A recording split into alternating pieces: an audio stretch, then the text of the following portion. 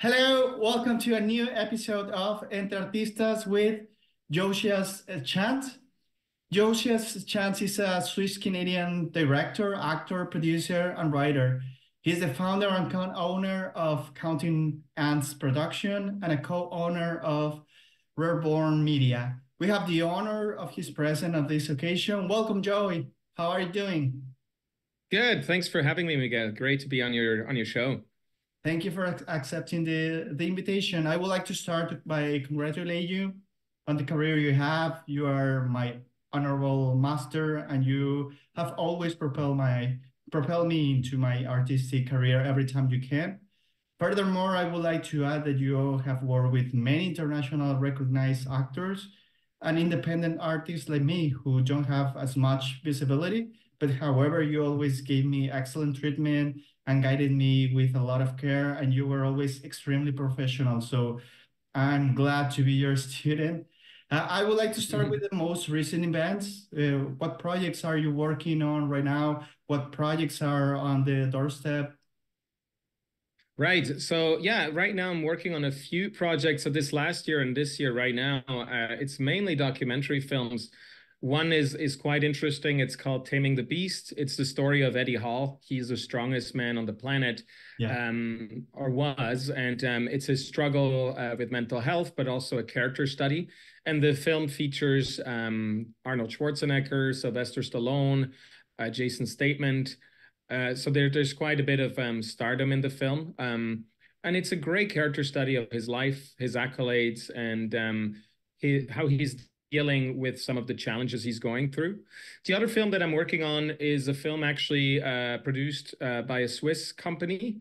It's called The Belonging, and it's about soccer players. I know a lot of Mexicans, of course, they love football, they Yes, love we love soccer. it. Yeah, and it's about major, in this case, Swiss football players like Manuel Akanji, Brelembolo, Granit Xhaka, and many people don't know, Ivan Rakitic, who played for Barcelona, is actually also Swiss.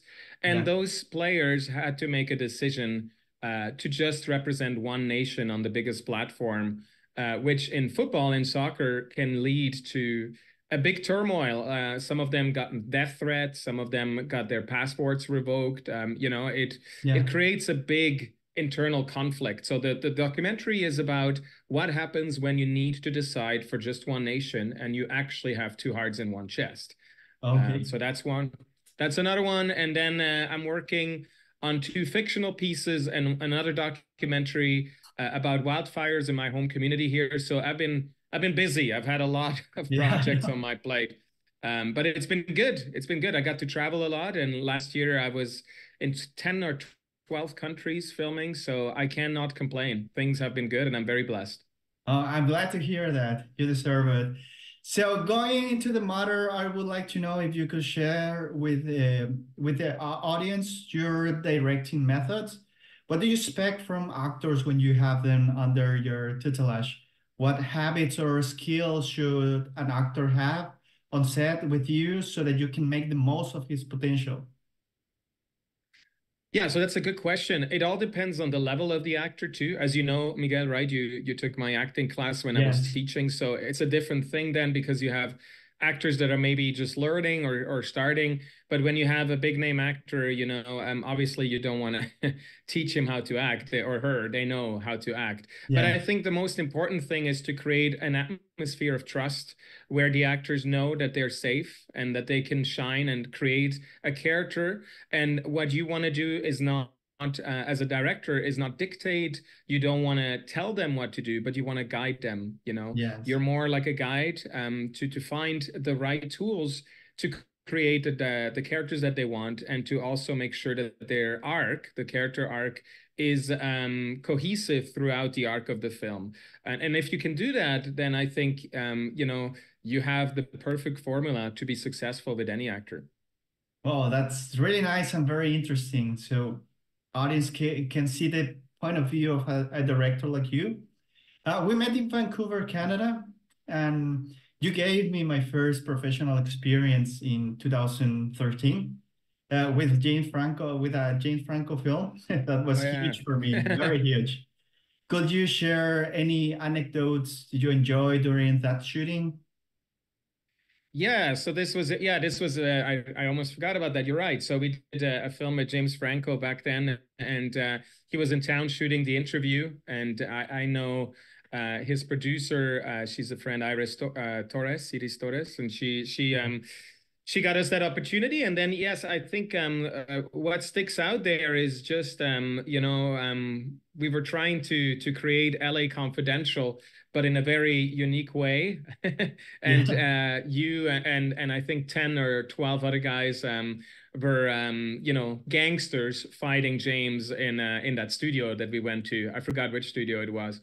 But it was definitely an interesting experience, and working and with a high-end caliber actor like James at the time was very big for me as well. And I think we all got a chance to just see how he works and how he interacts with actors. Yes. Yeah, he's very intense, right? He's like, okay, Yeah. I want you to go here and you here, and Yeah. and but it was a great experience. And I got to take care of his two cats too with Iris, because he had the two cats with him back then. I remember in a hotel room. So, and they're Wow. identical. That's what I remember from the shoot. It's now quite a ways back, but it was a great experience, and I'm glad. I forgot that you were a part of it, of course, and got a chance to also enjoy that experience.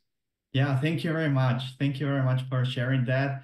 The other question I would like to make is, I made you, as I said, in 2013. How has changed the way to audition after the pandemic there in Canada? Yeah, well, that's exactly why I don't remember all the details. 2013, that's a long time ago, right? Yeah. Wow. I didn't know we go that far back, Miguel. That's amazing. I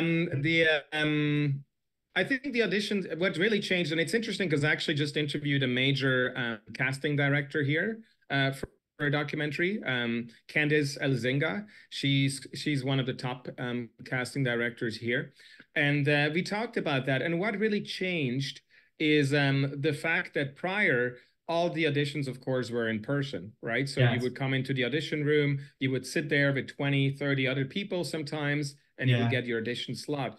That of course changed a lot during the pandemic because there were no in-person auditions anymore. So people would send in their tapes instead of auditioning in person. And from what Candace told me, that added a lot more work for casting directors and for agents because they now had way more possibilities, but also way more tapes to look at. So they Yes. had to look at 200, 300, 400 tapes for one role and then start to narrow it down and have, the final calls where they would ask them to come back to do their final auditions. Before that was not like that. You could select right from the bat in person. They come in, it's done, right? Yes. So it has opened the door for actors because now an actor from Mexico could literally send in his tape to a role here. Like, for example, they're filming The Last of Us right now. I don't know if you're familiar with that Oh, show. it's amazing. I played the video game, the two parts. I'm Oh, a yeah. big fan. Yes. Yeah, it's filming down the street actually. Oh, that's great.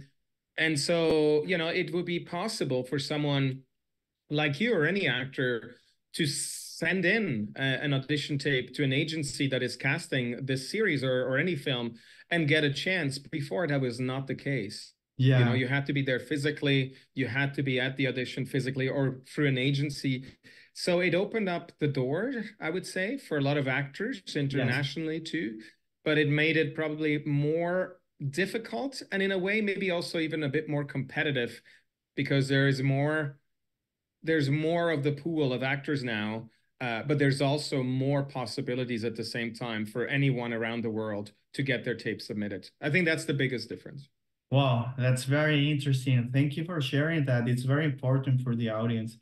So, another question I would like to ask you is, could you share with the audience with which directors you base or admires or admire to carry out your work? Yeah, that's always a tough question because obviously I've been inspired by many filmmakers. I mean, when I went to UBC to film school, we learned a lot about French New Wave, about, obviously expressionists, about neorealism. So I learned all those different epoch of film. But I think as for the newer generation, I've always admired Quebecois directors here in Canada. I Okay. feel like I'm closer to their vision, and the reason that is because they share a perfect blend of European influence, because they obviously, Quebecois, they speak French, they still have a little bit of that European feel, but they Yeah. also have the North American feel. So Jean-Marc Vallée is a big inspiration. A lot of his films, like Crazy, like Café de Flore, I really love. But also Denis Villeneuve, who now has been established as a big Hollywood director because he's directed Dune, he's done Arrival, right? But even his Nice. earlier work I like.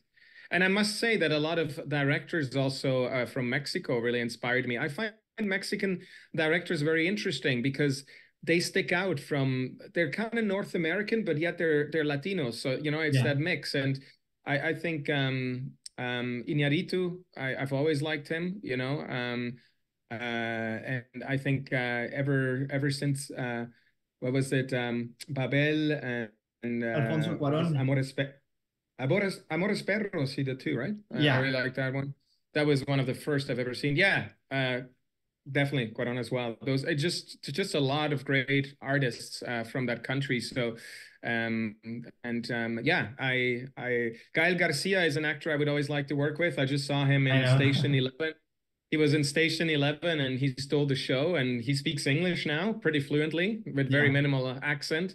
And Yeah. so, you know, there's a lot of talent in Mexico, and I think you can underestimate what is happening in Mexico. The industry is very, very strong. And then last but not least, I would say I'm also a fan of Korean cinema. I really Yeah. like Korean cinema. I think they've really come a long ways. There's a lot, like ever since Old Boy, you know, there's been a big like really a huge movement in the right direction. And I've been very impressed with the directors that came out of that country. Yeah, actually, here in Mexico, all Korean films series are very trendy now, all over the Oh, wow. country. Okay. Yeah, yeah, yeah. Since I think since Parasite, it Yeah, was right. on. And then Squid Games or Yeah, yeah. So yeah. it's amazing. It's amazing how they are uh, they are showing all their skills to the world. In Mexico, it's accepting Korean films very, very good. So last but not least, I know you are a very, very busy person, but what do you do in your free time? Which sports teams do you cheer for? Yeah, so in my free time, I mean, you're right, I am busy, but I'm also juggling two careers right now. Also, I still have a band and we're actually doing quite well. We're just releasing a new album and we might go on tour to the UK. The band is called Hourglass Zoo, and we've done, I try to bridge my passion for film with music in the sense that our music videos, we always make them very cinematic, and then we try to enter those videos into film festivals, which then allows us to target the music audience, but also the film audience. As far as you're right, which sport team do I cheer for? You know that I love football, soccer. That's Yeah, also why I'm working on that documentary. But I do play when I can. I also go to CrossFit to stay fit. My partner has has gotten me into that, and awesome. as who do I cheer for? I mean, that's you name the league. In Mexico, I used to cheer for Tigres, but I don't know if I'm that much of a fan anymore. And I know you're disappointed when I say that, so I won't Yeah, say it. But I would say, you know, it's hard for me to be a fan because I have to be open, especially when I work with teams. And I yeah, think I'm more of a fan of the players that I work with because, you know, I get to know them and I get to love their team and I get to see how they work with the teams. But as a child, I was an Arsenal fan, oh you yeah, know, and I cheered a lot for Arsenal. great team. Yeah. And it's hard for me, you know, when Canada plays Switzerland in hockey or in football, who do I pick? Right? It's tough. I love both nations, and it's always an internal war. You know, maybe for you even a bit because you've been in Canada for a long time. I know you're Yes. Mexican, but I think part of your heart is probably still here in Vancouver, isn't it? Of course, yeah, I love Canada. I have special feelings for Vancouver. I've been there twice. Twice I've been working with for you. I think the last one was with your video, The um, music video, yeah. Were you music playing a video. bad? Yeah. You were playing a bad guy, right? You were trying Yeah, to I kill was. me. I had a lot of fun with that. Well, That's Joe, right, yeah. thank you very much for your time and for sharing a part of yourself with us. Could you give your social networks, your social media, so that people can know you even more? Yeah, I mean on Instagram, my social media is counting ants. That's at counting ants. So counting as in 1, 2, 3, COUNTING, ants ANTS.